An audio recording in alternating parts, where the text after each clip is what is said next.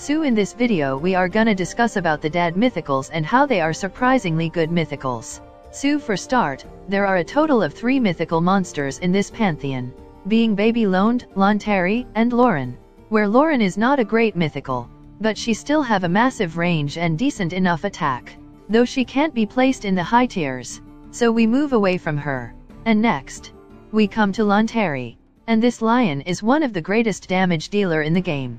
He got a poisonous attack which does way too many poison ticks, and that also with a crazy strong base damage, which makes him one of the strangest mythical when it comes at sheer attacking. While for his special, Lontari got a lame poison blast where every poisoned enemy gets damaged. And since poison types are always the best kind of monsters in this game, Lontari was an instant hit. And when the King in Yellow nerf happened, Lontari still did not lose his greatness, as his normal attack is much more important than his special. But his only downside is his not so great range. But now coming to the last monster of this pantheon. And again, it's one of 3 mythicals to have an evolution. And before evolving, Baby Lound is just a baby and can't do shit except some global stun. But after evolving, she turned into Lound, a super crazy global attacking machine of a monster. She got 4200 as her attack, and when she uses her special, all the enemies globally get damaged.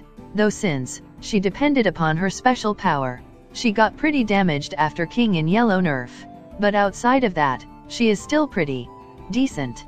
And the best thing about these mythicals is that they still only have 3 mythical, so a huge opportunity to get some more powerful monsters in the pantheon.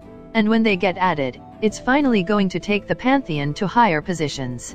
Also, another interesting thing about this pantheon is that, even though it got added before Hindu gods, it appears after them in the monster login, the game. So it's possible that they were supposed to get added later, but since they got leaked, Picture decided to add them faster to the game, lol. So in conclusion, at the time of their addition, Norse gods had just gotten added. So it was really difficult to compete with their level of power. And it was even more concerning since DaD mythicals are based on an already existing game. But Picture really outdid themselves with them. Even though they're not the best pantheon in the game and lack the potential to be the best in future, but they do set a pretty good benchmark on how to make a pantheon good. But anyways, I hope you liked this video. Thanks for watching. Just keep grinning and aura is mine.